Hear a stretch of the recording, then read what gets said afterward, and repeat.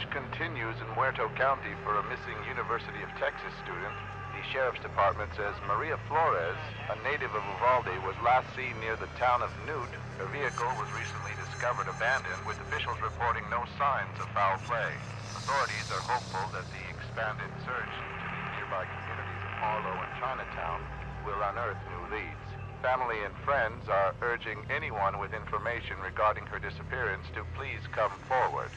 The remains of an unidentified male have been discovered near Devil's River off Highway 163 in southwest Texas. A Cedar Canyon resident stumbled upon the scene while hunting early yesterday morning.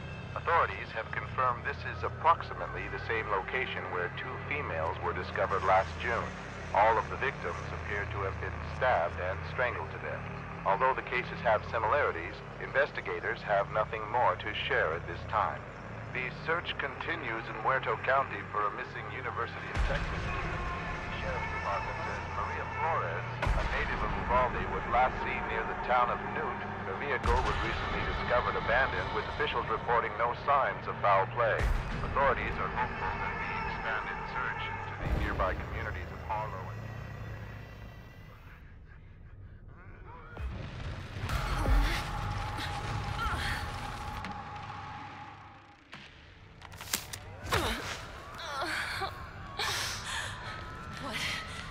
Where am I?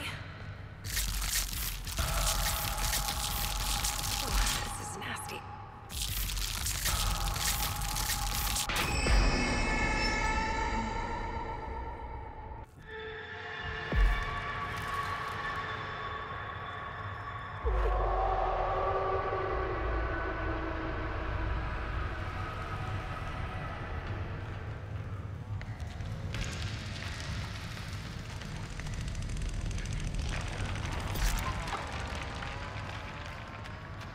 Just keep moving, Connie.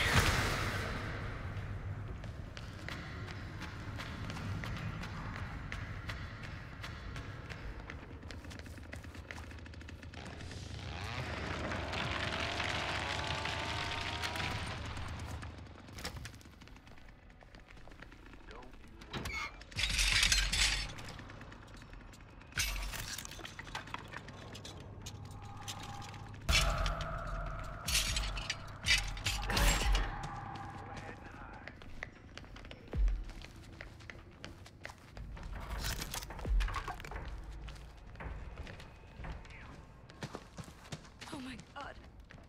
What are these people? Oh, yes. A shortcut.